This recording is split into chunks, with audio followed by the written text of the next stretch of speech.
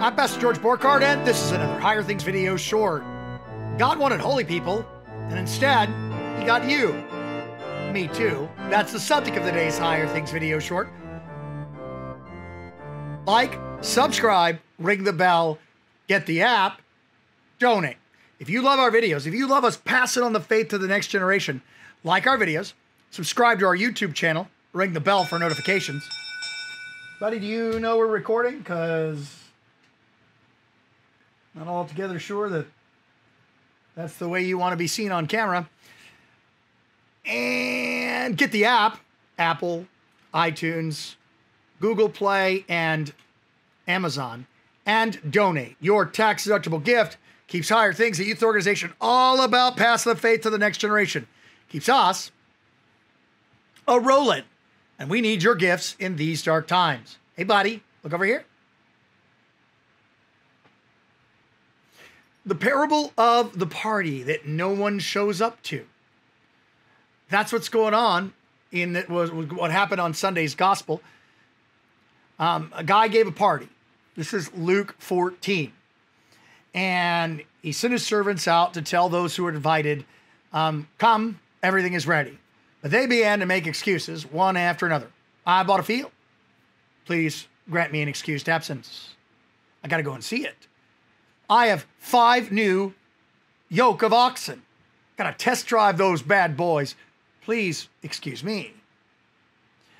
I have married a girl. Can't come. Wedding plans and all. Please excuse me. Now, some of those reasons were even biblically based reasons that you could miss a party. But nevertheless, when they all respond in the resoundingly negative RSVP, the master gets mad. So he says, go out and get the cripple and the lame. We've done that already, sir. And there's still room, says the servant.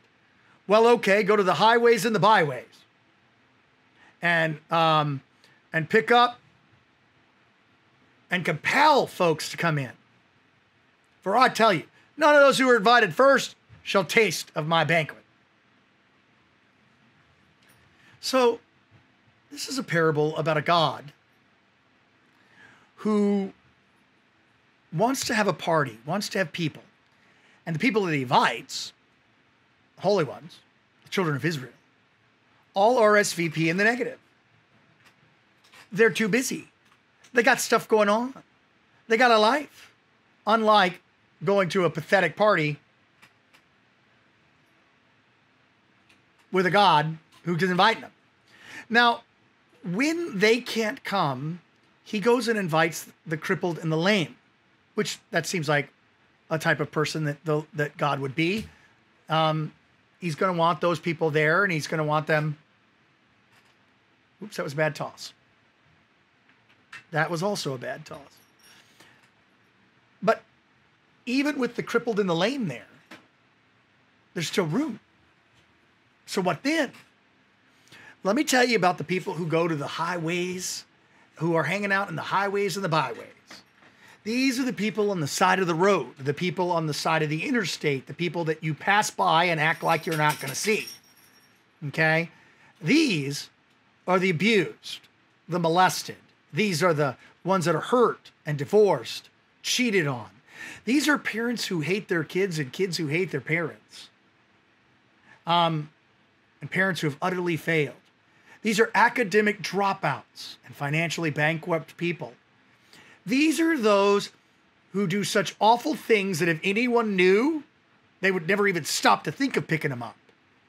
These are the mentally ill. And those that act like they've got it all together, but in really actuality, everybody knows they're few fries short of a Happy Meal.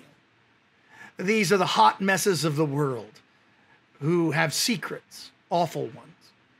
These are the racists and those who have been discriminated against. These are who struggle with identity issues and gender and same-sex attraction. These are the people who are deplorable, grumpy trolls.